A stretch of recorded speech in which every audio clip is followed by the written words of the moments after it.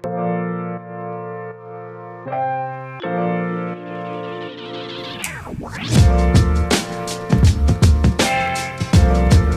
welcome to John Moore's Painting Prize 2020. My name's Katherine Lloyd, I'm the project manager for the exhibition. We've got 67 paintings in the show this year and we're going to take a closer look.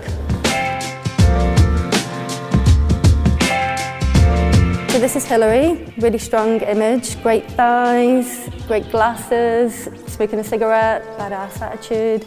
Hilary is part of a series of paintings that the artist refers to as her girls. So she gets a lot of strength and encouragement from these girls, and it was actually Hilary herself who prompted the artist to enter the painting into the competition this year. The starting point for this painting is the jumper that the figure is wearing that Alan came across. It's an old retro jumper, happens to have a tiger on it, and as he was making this painting, the country entered lockdown. Everybody was watching things on TV, on Netflix, and one of those programmes was The Tiger King, which he references in the painting, which just brings it very much into what we experienced at the beginning of lockdown last year.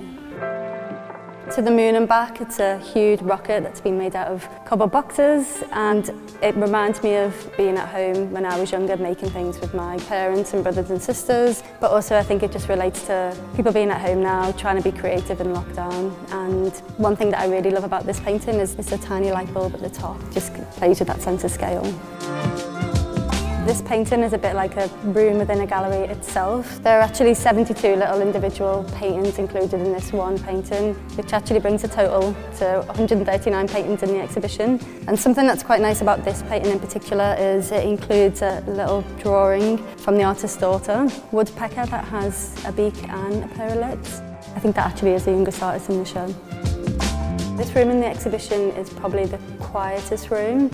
In terms of subject matter, there's a lot of still images, there's a lot of outdoor scenery, and it also contains our smallest painting in the show this year, which is this painting, which measures 16.5 centimetres by 12.5 centimetres.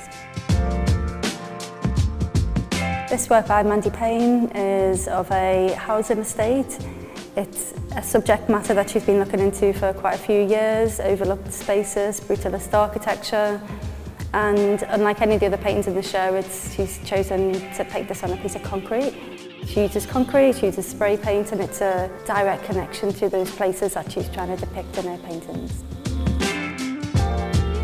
I Am Curious Pink, acrylic on paper. It's part of a series of 100 paintings, and this is number 1 within that series. The artist who made this work is predominantly a filmmaker, but decided to enter the competition this year. I asked her a little bit about the title. It's quite a strange, abstract title. It didn't really make that much sense, and she told me about a Swedish film that was made in the 60s, which is called I Am Curious Yellow, so it seemed to lend itself really well to this painting. Of course, we're always really careful when we're handling and moving and installing any of the artworks in the show. But this work, especially if you take a closer look, you'll see little fragments of glass that the artist has placed within the edge of the frame. This is quite a satisfying painting. I want to eat that grapefruit. It's definitely a grapefruit. It's not an orange, it's not an egg from a distance, and it's not the sun. But there's something really nice about these repeated circles and that dominant shadow, which also reminds me of the Sally Kimberg Hang Loose painting in Room 12. Tender by Liz Elton is the largest work in the show this year. It measures almost 3 metres by 3 metres. Saying that, it actually arrived in a tiny package. It is the largest work, but it's also super fragile and will move ever so slightly as you wander past it. This work is made to look like tape and packaging and wrapping, but it's actually entirely made from paint. It's the most sculptural work in the show this year. The artist is actually Liverpool based. He's got a studio around the corner. So for stage 2 judging, we brought him into the gallery and we got him to install it.